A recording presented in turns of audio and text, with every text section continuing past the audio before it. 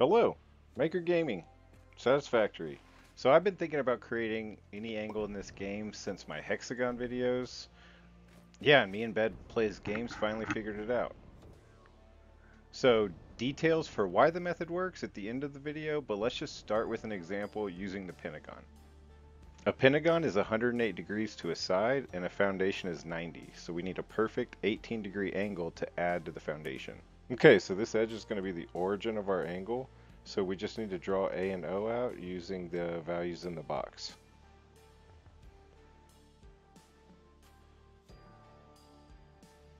Okay, so here's the trick for drawing out half-meter beams. First we're going to make sure it's on default and draw out a couple meters just to get a base one.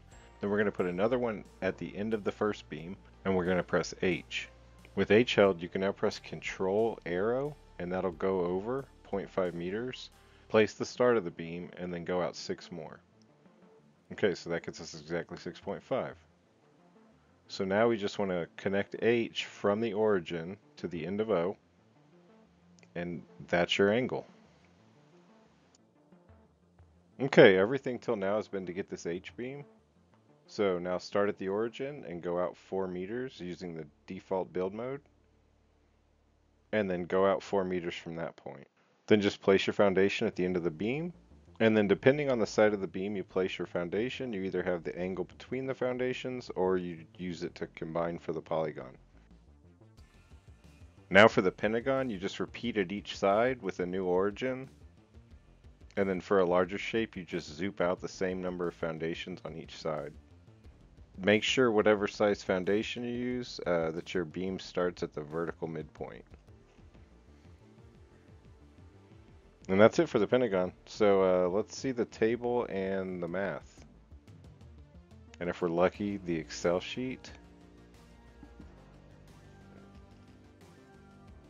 Alright, so where do we go from here? First, for these amazing color options in game, check out this video by BedPlaysGames that explores all the possibilities. And yeah, then subscribe to me in bed, because we're going to start looking at more mathematical solutions to in-game problems on top of our regular content. So yeah, stay tuned. Thanks for watching.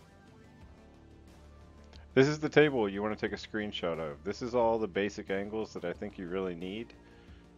The 1 degree is not really practical at 57 meters long, and so I think the better idea there is to just use the barrier method coming up and then go backwards 14 degrees, so that's why that one's on there. And then the remainder of what's left between that 15 and going back 14 becomes 1 degree. And that'll be easier to get to that 57 and 1.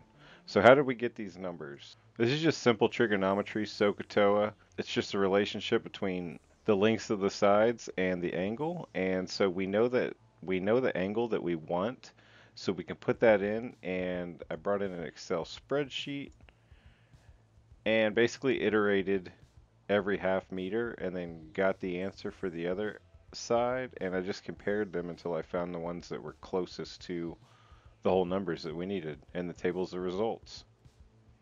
But if anything's missing, I mean, take the equation, put in your own numbers, and you can get another angle. So why did I only list those angles? And that's just because of existing methods. So you have the barrier method. This is one of the most handy tips there is, and it's just the barrier moves in 15-degree increments, and you just put it at the corner of a foundation, and any 15 degrees, we're going to do 30 for a hexagon, and then you place a second barrier at the end of that one, and then you just snap your foundation to the center of the second barrier. And you just repeat that at each corner until you have a hexagon. Barrier method's super handy.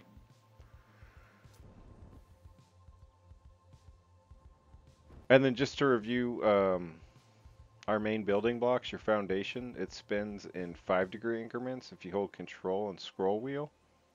A pillar vertically rotates in 10-degree increments. And then a beam rotates in 15-degree increments.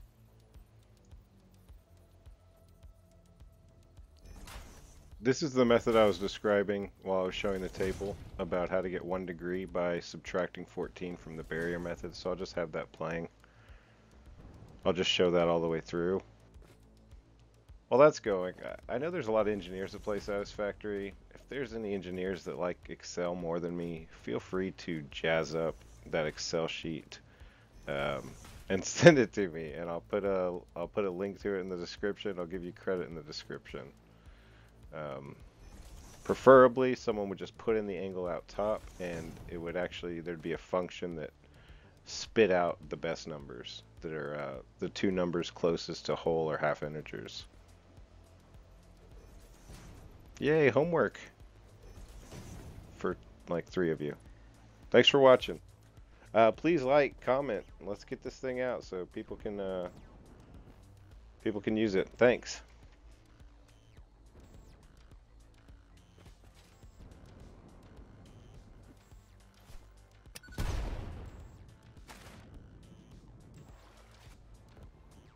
You know, I think that might be it. Thanks for watching. Let me know if anything's confusing or if I missed anything. Good luck.